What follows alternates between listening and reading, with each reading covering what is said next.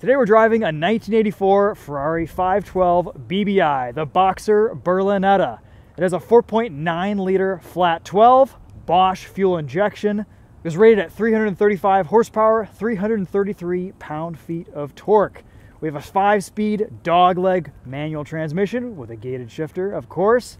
We're going to take this out for a drive today, walk you around it, show what it looks like inside and out. I'm here with my buddy Adam from Vintique Motors. He's going to walk us around this real quick, give us some info, because I just know the basic specs on this 512 BBI. Yeah, so it's an 84, so the last model year for the BB model. 1981 was the first year for fuel injection. So previous to that, it was just called a BB. This one's finished in Rosso Corsa. This is the original factory color with a tan interior. It's got Chromadora wheels, metric-sized tires, and they do have the center lock-offs. They all had that. So these were not U.S. spec vehicles. They were all gray market, and then they were imported and federalized. So any of the vehicles here in the States, you know, you're always looking for federalization papers, which this car has. It was purchased new by Pietro Irilli.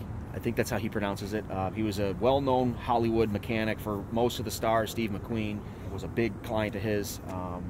Same thing with Clint Eastwood. You know, he purchased this car new, took delivery at the Ferrari factory, and then in July of '84 he imported it and federalized it, and it spent nearly its entire existence in California until about 2010 when it was purchased for an extensive Ferrari collection here in Michigan, and it's been in that collection ever since. So as it presents today, it's in great shape. It's got one repaint. The cool thing about this car is it's got 76,000 miles on it. That's awesome. If anyone has ever driven these cars, you know that it's very difficult to get to that mileage. They're not the most comfortable cars to drive. So the fact that this one has that many miles is a great testament to the care and the maintenance it's had. It is a very Italian driving position. Yes. Everything's a little bit offset. Steering wheel's in a funky place. Yeah, you gotta have skinny legs to drive this thing well. Yes. You know, I'm about 5'10", and I fit in there, you know, pretty well. You know, I got maybe an inch of room between my head and the ceiling, but you know, anything over 6 feet, I think you're gonna start having problems with these. Sure. All right, let's take a look under the hood at the heart of this 512 BBI. Two-part process. Got a button latch there, and there's a lever here, and you just lift. Nice.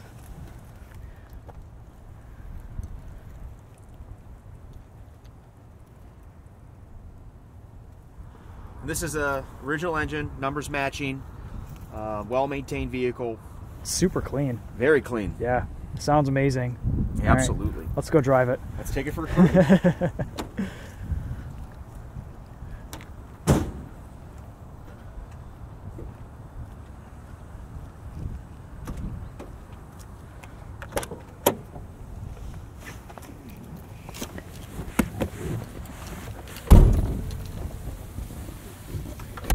Oh yeah, wedging myself in here.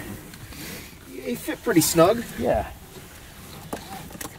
If the seats don't keep you in, everything else kind of bolsters you together. Yeah, old Ferrari switchgear here. Yeah, lots of it. So great to see a gated shifter. Today we just drove a 488 GTB. That's right. And this is the polar opposite.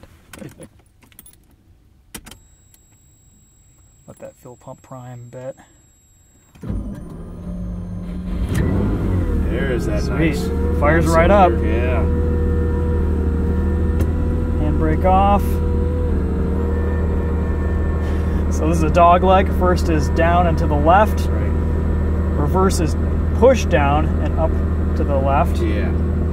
Got your Pioneer equalizers over here. That's great. 1980s. Ashtray down here. Open the door from underneath. Pioneer head unit. Yeah, not too many luxuries, but yeah. This is as luxury as you got with Ferrari in the 80s. You got some storage space back here. Yeah. And in the front, there's a frunk. You know, they can probably fit a couple overnight bags. Yep. This was intended to be a GT car. You know, back in the era, you know, go cruising through the mountains in Europe. That was what the intention was. But you know, a lot of people brought them here to the United States and enjoyed them. All right, off we go. Feeling the clutch out here. Yeah, these do have a heavy clutch. You know, on slow starts, you got to give it a little fuel and let out.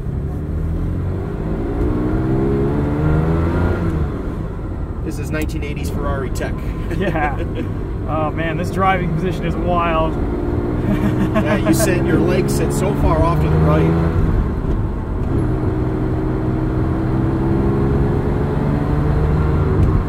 Makes a great sound. Yeah, nothing like a 12-cylinder Ferrari. And you know, the 512, it started out with the 365 BB. You know, it was the successor to the Daytona and the predecessor to the Testarossa. So these are really iconic. Let that baby scream a little.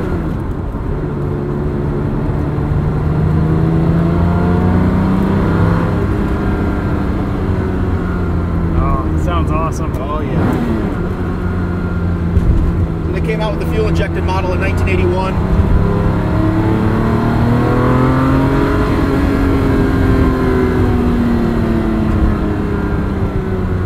I'll let the engine do the talking for me. Yeah, it's beautiful. It came out the fuel-injected model in 81. 84 was the final model year, and then went to the Testarossa. These are Bosch K-tronic fuel injection systems, 335 horse. They're pretty robust, but you know, some people do prefer the earlier carbureted cars. Mm-hmm. But nonetheless, great driving experience with either one.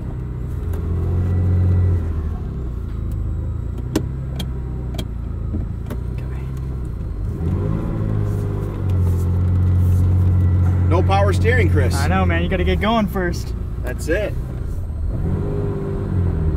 Popping my vintage Ferrari Cherry here today.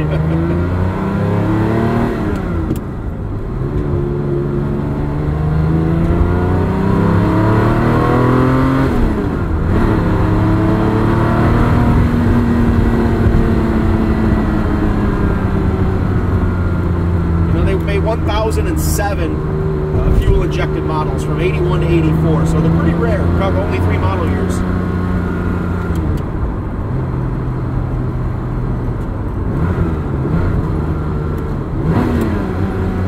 Now we're getting a little more comfortable. Yes, sir. Yeah, this is cool. Once you get used to it, you just got to get into the rhythm of everything. Adjust to your very sideways driving position.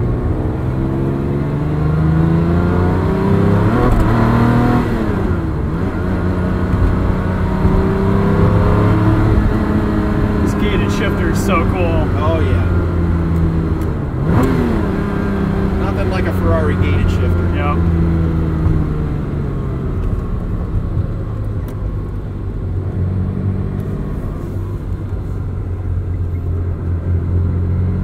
So after driving it here a little bit, could you imagine 76,000 miles behind the wheel of this car? It's a lot of miles. Absolutely. Rides well though. I mean, I guess once you're wedged in here, and if you fit well, if you have the right body type for it. Absolutely. Cool. Well, awesome experience. Yeah, Thanks, man. Glad to get you behind the wheel. Yeah, this was fun. Give you some experience with one of these 512s. They're great fun.